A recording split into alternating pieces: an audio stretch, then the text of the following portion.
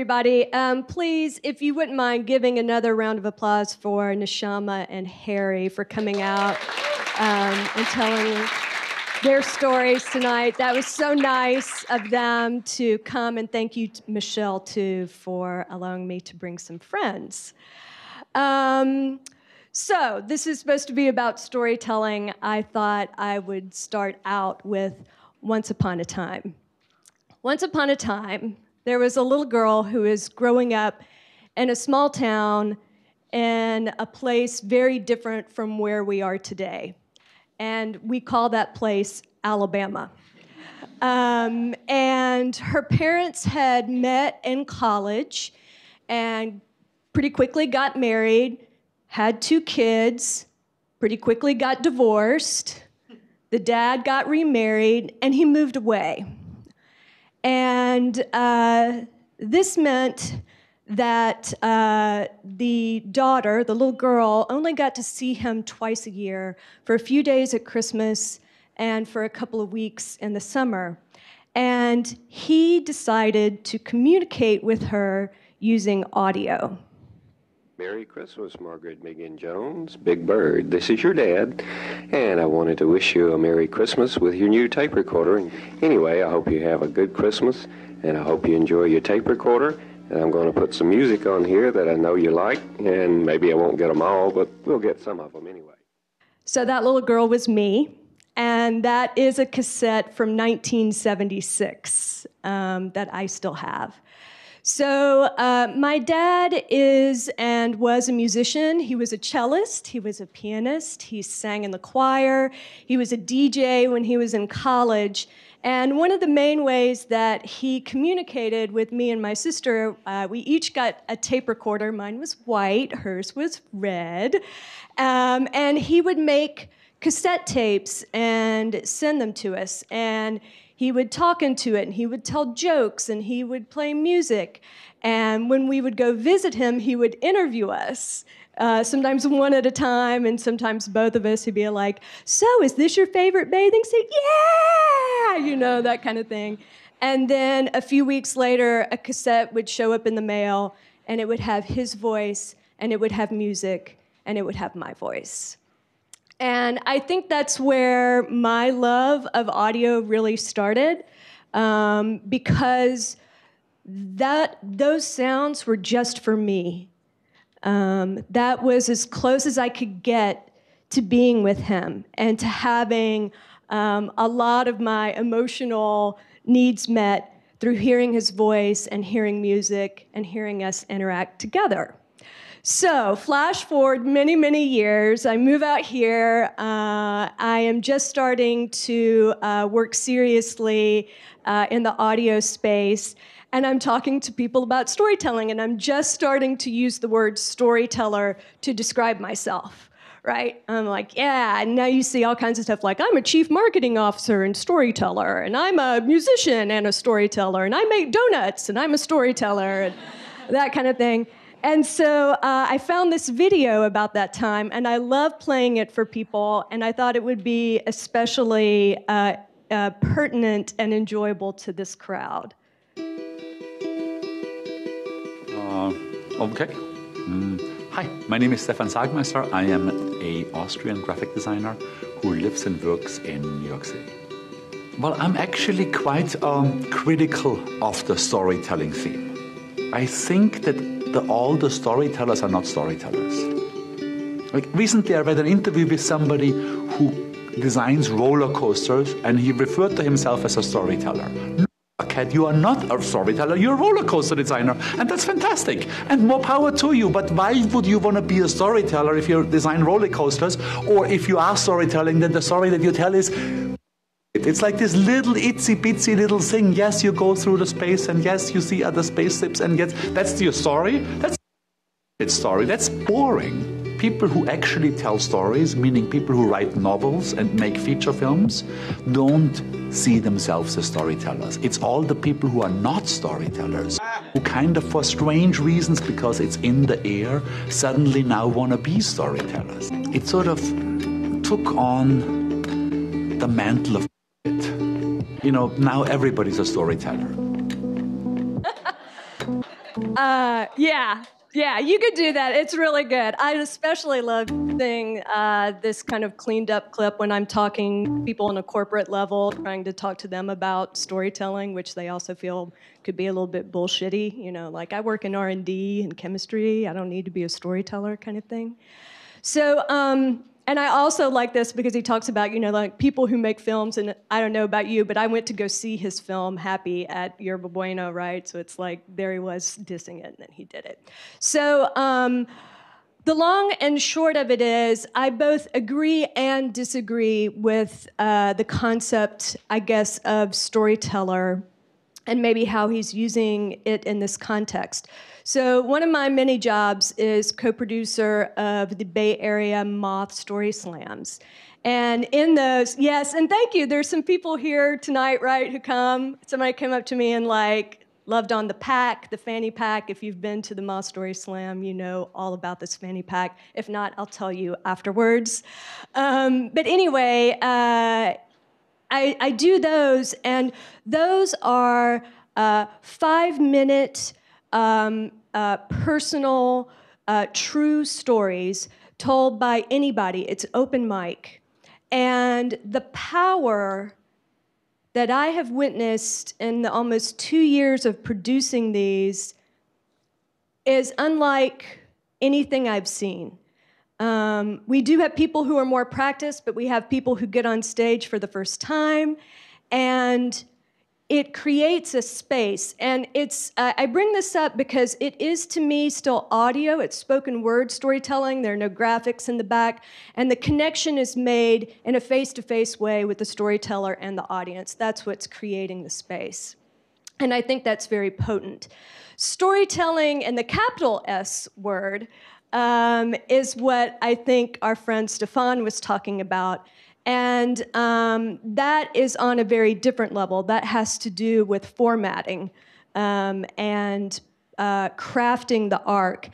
In any case, I think that gifted storytellers do a very valuable thing for us.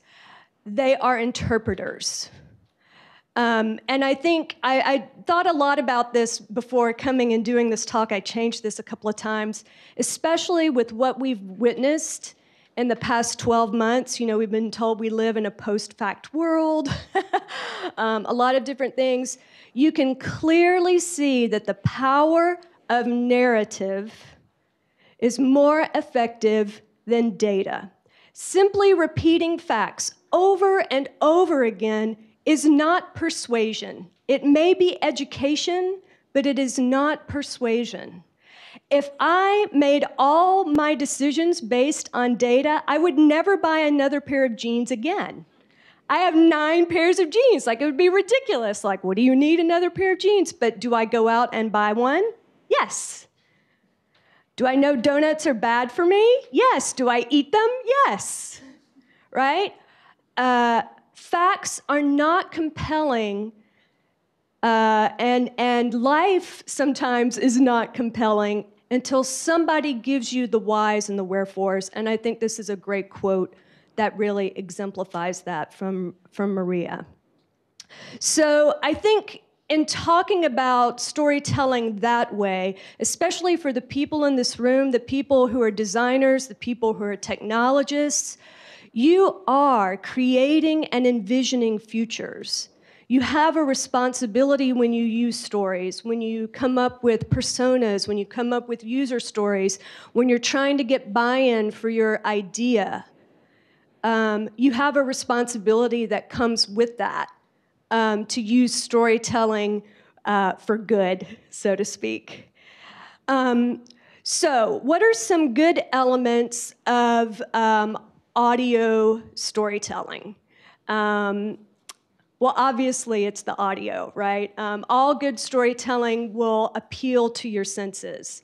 You know, you'll be able to see the city of Paris. You'll be able to hear the voice of the baby whale. You'll be able to experience the emotions in the story. But in radio and radio drama and podcasting and narrated formats, it really does hinge on the intimacy that is created when someone is speaking right into your ear. And when I was getting ready to record the narration for a public radio documentary that I did, I worked with a wonderful mentor, Dee Mae Roberts. She is a public radio documentary maker, award-winning. She lives in Portland.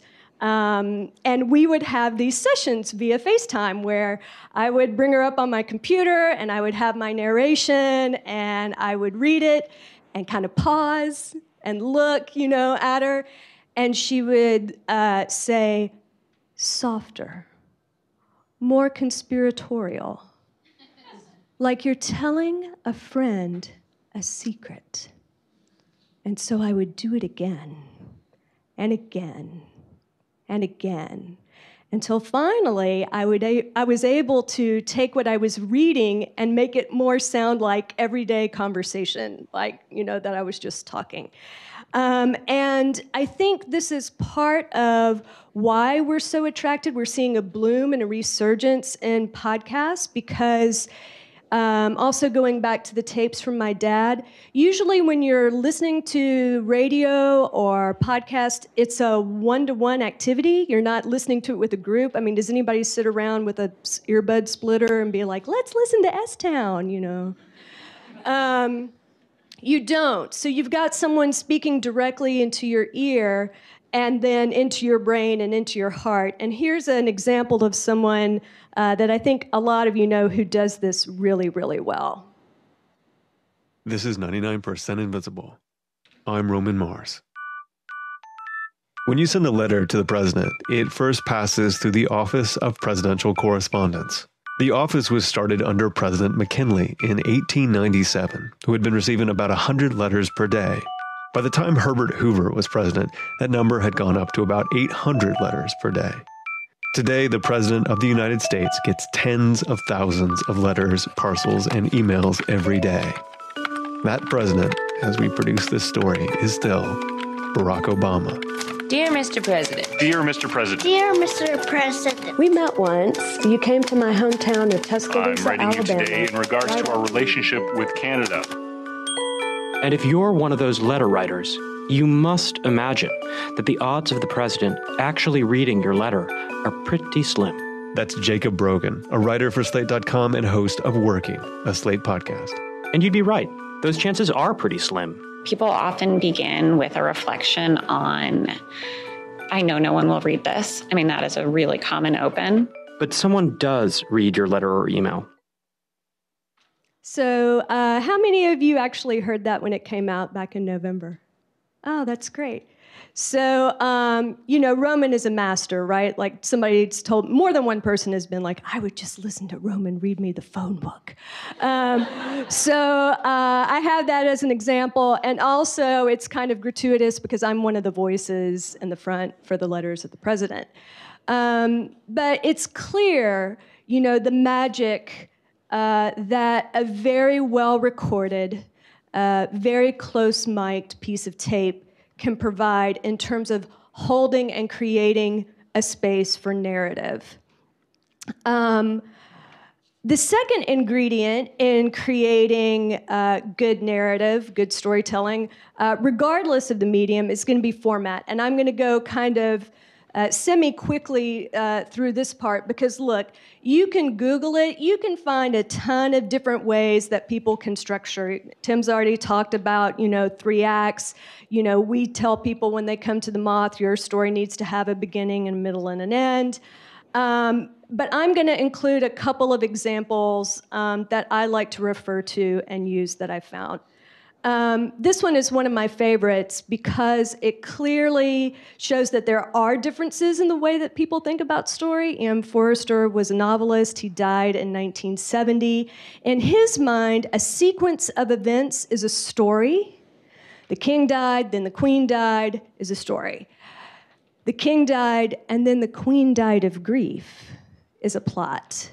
And to me, that shows how 2 words can completely change your involvement and the stakes and your understanding. The king must have been pretty damn awesome, right? And the queen, how tragic. You're already feeling things with 2 words. So it's really key to pay attention to the details in terms of how they can shift the point that you're trying, the narrative arc that you're trying to get across. The second is an acronym called CROW. This actually comes out of the improv world. Corey Rosen, who is one of our Moth hosts, also teaches and is a storyteller, and he brought this up in one of his classes. I find it really useful. CROW, easy to remember. C, character. R, relationship. That could be the characters to each other or to the action. I often think about it as their relationship also to the listener or the audience. O is objective. A lot of times this is stated as goal, like what is going to happen, what needs to get done, or what is going to change. W, that's where something is happening. This is why often in reports and things, you'll hear someone will mic the crunching of people walking through the leaves and the of the door and all that kind of stuff, because that really helps situate and ground the story. And the more authentic it can be, the more resonant it can be, even if it is a place that doesn't exist, right? And then a lot of people don't use E, but I like to. E is for emotion. Just like I demonstrated in the previous slide, that can make a lot of difference. I also tend to think about emotion when I'm interviewing people for audio. I always tell them, the audience wants to hear a change in your voice.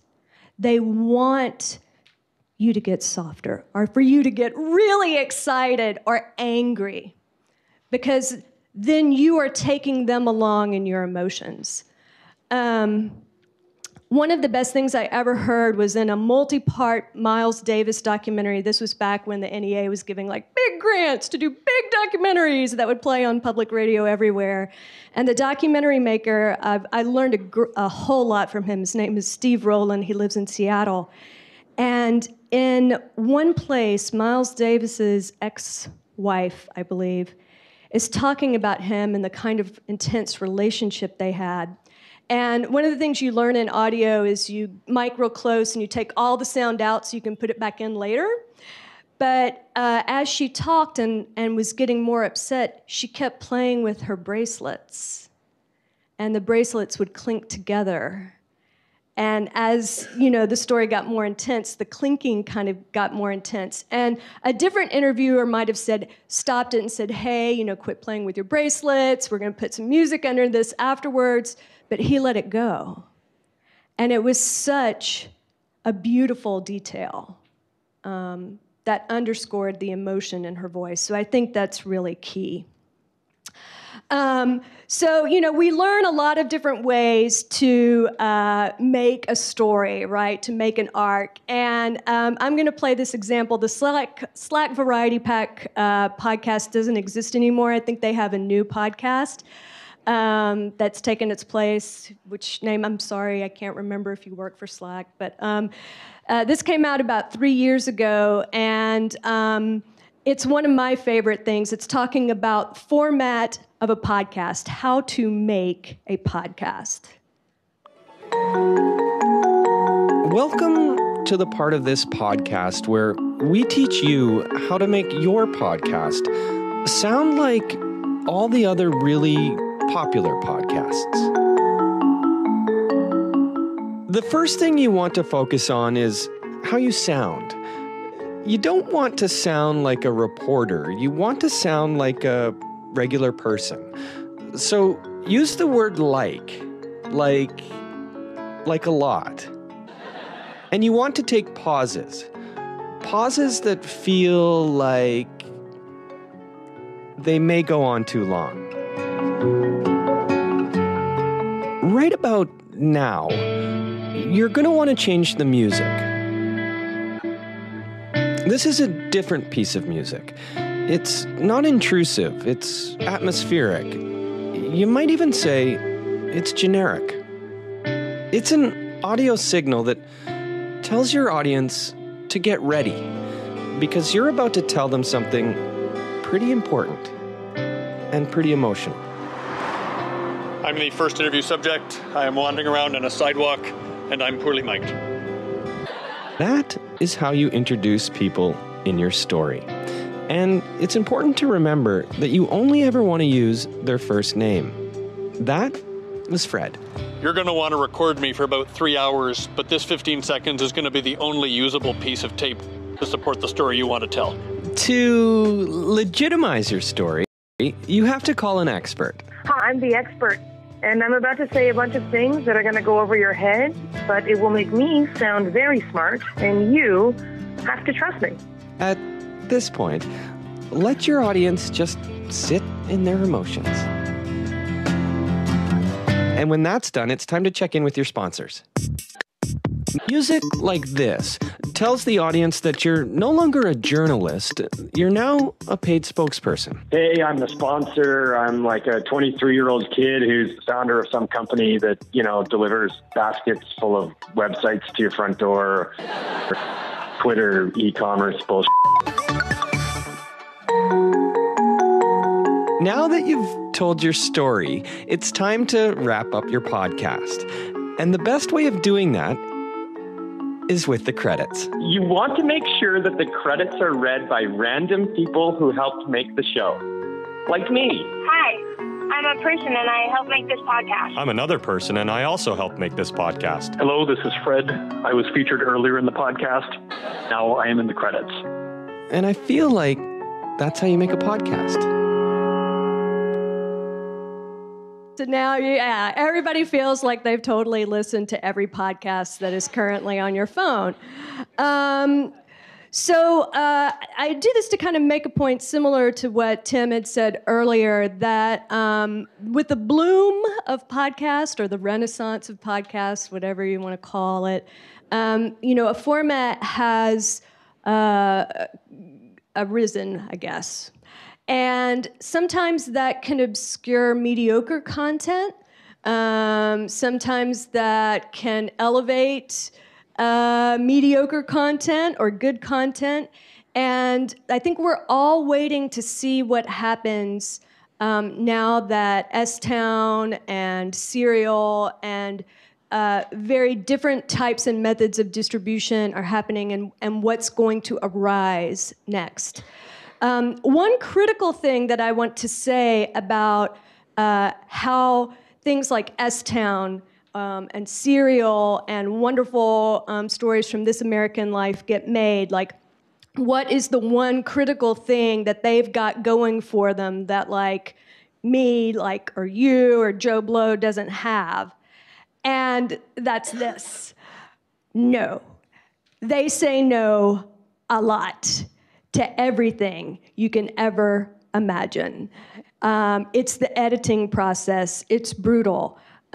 Snap Judgment, The Moth, This American Life, they go through a bajillion million pitches. They say no to the bad ones. They say no to the ones that are sort of good. They say no to the ones they thought were good yesterday, but they slept on it. They woke up, they realized it was not good. They say no to the piece of music that they thought might do, but, didn't work. They say no to the cheesy sound effects. They say no to the thing that goes too long. No, no, no, no, no. It's key. And so they have to keep feeding the machine. I think I read somewhere where Brian Reed originally thought that S-Town was going to be 10 episodes, and they got it down to what it ended up being 7, right? They had mountains of tape. That means a lot of conscious, deliberate decisions. I'm going to play a clip now. I was really lucky to be able to work on David Sedaris's latest audiobook. It's called Theft by Finding, and it is actually not stories, but a collection and a selection of his diary entries. This is the first volume. I think it's 1977 through 2002. There will be a volume 2 coming out later. But in this clip, it's from the preface, and he's talking about editing himself. Every so often, I'll record something that might entertain or enlighten someone, and those are the bits I set aside. I thought I'd eventually put them into a book of diary entries, but when the printout reached a height of 8 inches, I decided that maybe 2 volumes, the second of which will cover the years 2003 to 2017, would make more sense. It's worth mentioning that this is my edit. Of the roughly 8 million words handwritten or typed into my diary since September 5th, 1977, I'm including only a small fraction. An entirely different book from the same source material could make me appear nothing but evil, selfish, generous, or even, dare I say, sensitive. On any given day, I am all these things and more. Stupid, cheerful, misanthropic, cruel, narrow-minded, open, petty. The list goes on and on. A different edit, no doubt a more precise one, would have involved handing my diary over to someone else, but that is something I cannot imagine doing unless, perhaps, that person is a journalist. They never get beyond the 3rd page, which they usually call the middle, as in, I'd hoped to finish this before our interview, but I'm only in the middle. That said, I don't really expect anyone to listen to this from start to finish. It seems more like the sort of thing you might dip in and out of, like someone else's yearbook or a collection of jokes. It wasn't easy revisiting what are now 156 volumes of my diary. I broke the job up a month or 2 per day, but after reading about me, I'd have to spend the rest of the day being me. I don't know that I've ever done anything quite so exhausting. He would be in the next room and hear me shout things like, "Will you just shut up?" and "Who cares about the goddamn pocket square?" "Who are you talking to?" he'd ask. "Me in 2001, I'd answer. I can't even imagine going through that many years of diary entries, but he heroically did it and then recorded it, and actually recorded it in San Francisco. It was pretty great. So that's it. So there's format, there is voice, there is emotion, and there is the power of edit and know. And the only thing I would add onto that in terms of what I'm trying to do moving forward in the audio world is consciously vary the diet. To find people who are trying new formats, to find new voices and perspectives. Because our stories, whether they're just like you and me talking, like, how was your day? Yeah, this happened to me 7 years ago and it was kind of funny, or, you know, those are connective. Other stories are potent. And I kind of think about them when you have emotion in a story that resonates with someone, the only way to get someone to do something is to make them feel something. So when you do craft great stories, you got to be careful where you point that thing because it's loaded. You know what I'm saying? So I'm going to take us out with a clip from The Stoop. This is a podcast that I've been working on now for the past several months. It just launched a month ago. The first episode was on Code Switch, if any of you listen to NPR's Code Switch. And this clip is from near the end of the episode that they actually dropped on Wednesday. With everything that's been happening, they kind of interrupted their regularly scheduled program to put together a special episode called Pause. And I was just imagining kind of this like beautiful desert oasis where like the stars are just immense. And, you know, I imagine 2 friends sitting on top of a mountain in the middle of the night looking up at the stars, and one asking the other, like, can you hold the stars in the night for me? Or can you count the stars in the night for me? And the friend's answer is like, Lolo Kacha, like there's too many stars. There's too many stars. There's too many stars. Ooh, Lolo Kacha. And I think about that like in terms of identity, trying to understand where we come from. There's so many elements that make us who we are culturally, that make us human. And at a certain point, you kind of have to surrender and release. Like, this isn't for you to grasp, actually. Like, this is beyond your understanding, and that's okay.